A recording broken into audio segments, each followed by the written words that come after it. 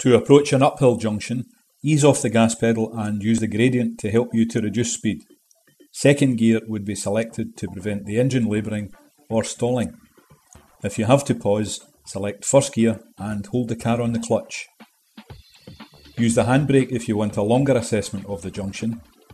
The clutch can then be disengaged to save wear at busy periods, until it's safe to go again.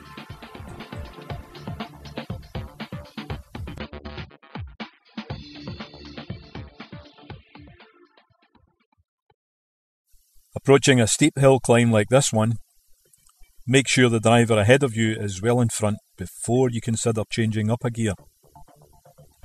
You could get caught in too high a gear for the slope, where the engine could labour, lose power and stall.